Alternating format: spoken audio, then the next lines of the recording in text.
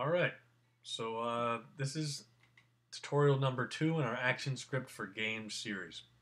Now, I'm not going to have as long of an intro. I'll try not to bore you. Um, but we're going to be talking about functions. This is an introduction to the functions in the most basic sense, and it may seem like a big jump for only being the second tutorial from our simple Hello World app in the first tutorial, but it's so crucial to almost everything in programming that we're going to build on towards making a game that I think it's the right time to cover it in its most basic sense. And I'm going to go real slow.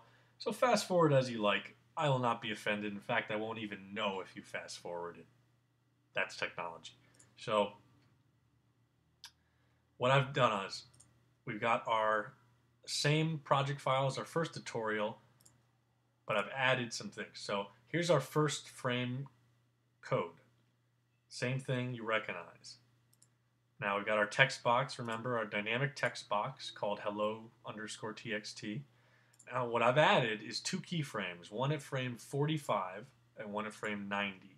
Now my frames per second for the project file is 30, so I figured it'll be up for a second and a half each change, give you enough time to see it. So at frame 45 in the timeline, I'm issuing a different command to this dynamic text box here, just like we were doing in the first tutorial, but it's a different string. It's a different piece of text. Instead of saying hello world, I'm saying hello again. And at frame 90, a second and a half later in the timeline, I'm issuing a third string command, third text command, leave me alone. Because who wants to keep saying hello? It just gets annoying, right? So leave me alone. So you've got three commands spaced out a second and a half in time. So if I play this, it's going to loop, first of all, but you're going to see it change each of the three commands. Hello world, hello again, leave me alone. Hello world, hello again, leave me alone. Hello world, etc. Well, that's going to be painful if I keep saying that, huh? So we've got three separate commands at three separate points in the timeline. So what if we wanted to do something that you've probably done 1,000 times before you ever even knew you were a programmer? When you were just an animator, or you're making web pages, or whatever it may be with Flash, stop. Now this is a function. Believe it or not, stop is a function. And the easiest way to know if something's a function is by looking at these parentheses right here. Because guess what? Trace is a function. So I actually introduced you to functions in the first tutorial, and I didn't even think about it. So this signifies that it's a function. These parentheses here. Now, you probably know what stop does, but it stops the timeline, the current timeline, which in this case happens to be the main timeline. So we're now, because the stop command's here, we're not going to get to these frames. So it's only going to say hello world because it's not playing. See? It's not playing. It's a static frame. Now, what if we wanted to say, we didn't want to say hello world. We just wanted to be grumpy. Well, we won't be grumpy yet. We'll be grumpy soon. But we wanted to first jump to the middle keyframe.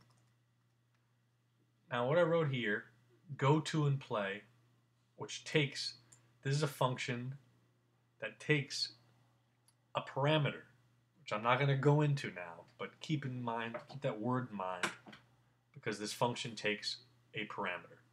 And that parameter happens to be an integer, a number, 45. So I'm telling it, go to and play, and the frame number, which is 45, which is where my second keyframe is, that tells it to say hello again. So because this code is before this, all code, by the way, is read top to bottom, which is why these numbers also become useful. So it's never going to get to this command because before it does, it's going to be told to go to frame 45. Now this is another function. Go to and play, go to and stop, stop, play, trace. They're all functions. So what you're going to see now is you're not going to see hello world. You're going to see that second statement. And because it's looping, you're never going to see hello world. Hello again, leave me alone. Hello again, leave me alone. Rinse and repeat. So what's happening is I play my movie, go to frame 45, ignore that command because you didn't get there. At frame 45, write hello again in my dynamic text box on the stage. There's the name, as you know. And play from there because it's go to and play. So it cues that command, plays for a second and a half, and then is told at frame 90 to change to leave me alone. And it loops, so it actually does loop back to frame 1, but you don't know that from watching the movie because you're not going to see it change text. If that makes sense, I hope it does. So that's a very simple way to use Flash's built-in functions in their built-in classes, which these are all concepts that I want to put in your head that I'm not going to get into, but go to and play is a function that's part of a class, part of an object that Flash has built in for you. Now we're going to be writing our own functions in the next tutorial, very simple ones, but that's what we're going to be doing.